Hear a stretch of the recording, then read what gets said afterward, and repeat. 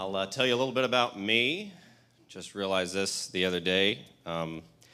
Every woman who has ever wanted to have sex with me has.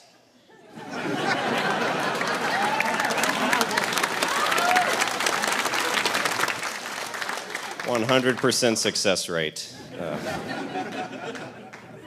I am originally from Royston, Georgia, the home of Ty Cobb, the racist baseball player from 1901. Here's how racist he was. They called him a racist in 1901. You know how racist you had to be? To be too racist for 1901? It means there were Klansmen at the game like, this dude's a dick, dude. What the heck? My whole town's got a weird racial thing. The elementary school I went to, every day at recess, we played black versus white soccer. That's pretty weird. Teachers were just like, pick your own teams. We're like, all right, black, white, let's go. We'd play. But the teachers should have stopped us. They're right there. They sat there and watched us lose soccer every day for 6 years. They didn't say anything. It was racist of them. I didn't even know to be racist. I was just like, man, soccer is hard. Hard sport. Sometimes I get a little jealous of racist people, you know, how confident they are. I'm friends with all these hipsters with their mustaches and fedoras, like, I sure hope this look makes me friends. Maybe this personality will make me cool. Racists don't care about any of that. That's why they live to be 110 and are my great-grandmother, and they won't die because there's no stress in their lives.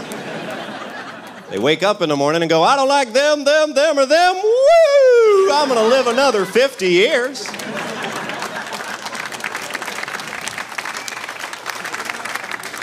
It's not a coincidence that the oldest people are the most racist. You ever see on the news, they're like, we're talking to the oldest man alive today. His name's Harold, and he's 115. What do you have to say, Harold? And he's like, there's just as many slaves in the North as there were in the South. That's all the time we have with Harold. We don't know where that was going.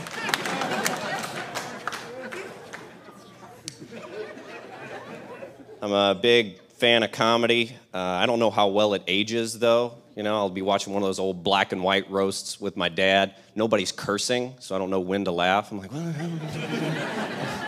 Everybody's just up there, hey, why don't you go to Nebraska and look at a wall? And everybody's like, whoa, whoa, whoa, woo! What did he just tell him to do?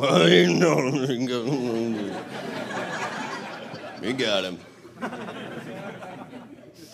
You know, I love my dad. He's one of my best friends. I just really hate when he calls me on the phone. I don't know how he's been alive this long, has no idea how a phone works at all. Every phone call I get from my dad is like, oh, hey, son, I was thinking maybe later on could go on over to the park, maybe do a little bit. I was going to be in town now, but he told me he didn't have his fishing license. Mom was like, Gabe, don't worry about that.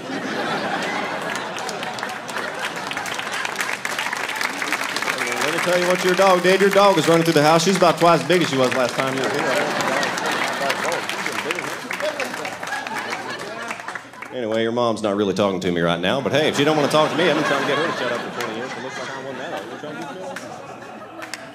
me? She got all mad. She tried to put kale in my milkshake. I was like, now what the hell is kale? I don't know kale.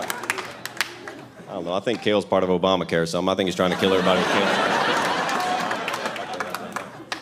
So I told her there's just as many slaves in the North as there were in the South.